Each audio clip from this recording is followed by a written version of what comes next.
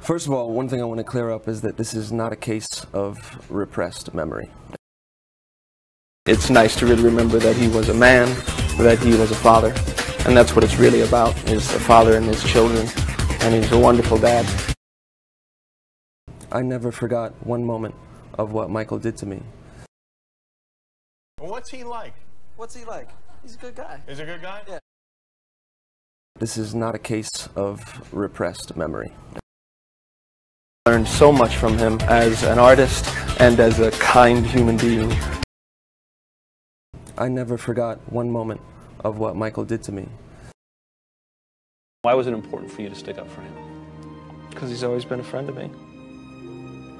That's what you do for friends, you tell the truth. You know? I never forgot one moment of what Michael did to me.